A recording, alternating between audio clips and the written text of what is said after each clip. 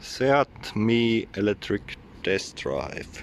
I will test the energy consumption at various speeds when the car has warmed up.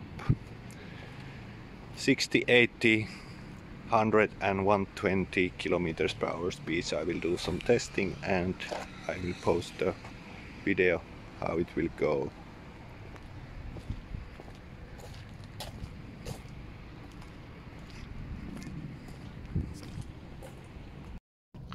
Okay, now I have driven a little bit on the city and I can see the energy consumption at idle is half a kilowatt even to 0.8 kilowatts. So it consumes quite a lot of energy even while not doing anything with the car. Running daylights are now on, and average in the city driving for few kilometers of driving was 9.2 kilowatt hours. You can get with full tank 235 kilometers, it says at the moment. 4 kilometers I drove, and total the car has only driven to 1600 kilometers. Average speed in the city was 24 kilometers per hour. So far I have noticed that the battery braking charging is not working as efficient as in Lupo 3L, because if you drive in the city and you put it in the brake mode, it will brake quite hard and you are not able to control it if you're just on the gas pedal. If you use the normal brakes, it will first start to charge, and if you press much more it starts to brake with normal brakes, I think also. But if you would like to glide in neutral like it does if it's on D mode, I would like to switch to engine braking and gliding like it's possible in the Lupo 3L, because that's the easiest way, and there should be an easy way to change how hard it is braking. I saw it was brake number 4. I'm not sure what is it, the hardest engine braking mode or not, but it should be adjustable easily, that I can adjust it somehow nice and easy.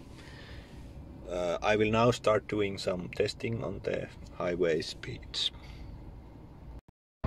Okay, for 80 kilometers per hour speed, in 600 energy meters, consumption take exit 26S 12.9 Kentwig toward Essen kilowatt Kentwig hours. Mulheim 8D, Ruhr. 3 kilometers distance only driven this slow. Now you cannot hear much, even the wind anymore, so it's quite silent.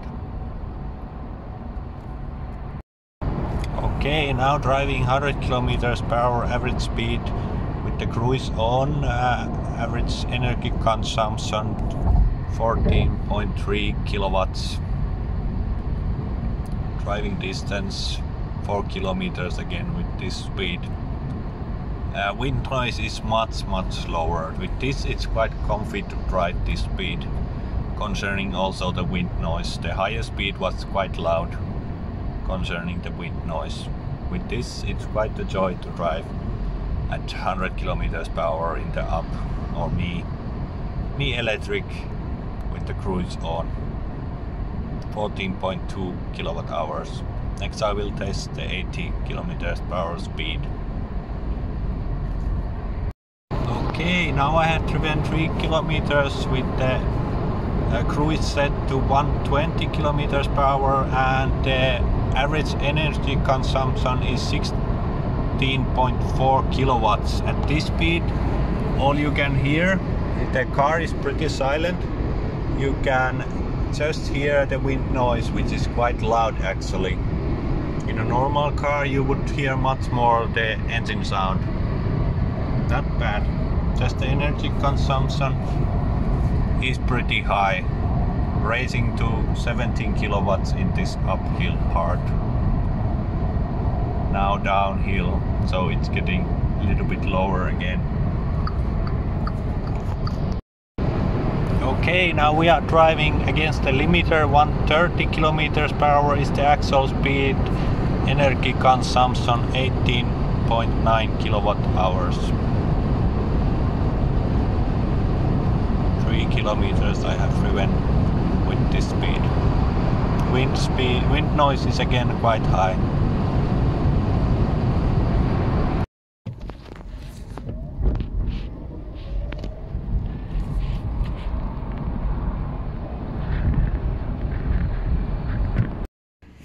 Okay, some improvements for the aerodynamic is that you can install engine undertray,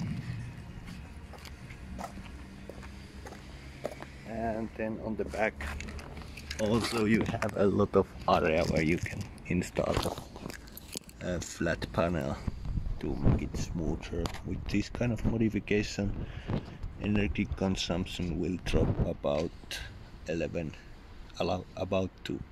kilowatt hours at 100 kilometers per hour speed.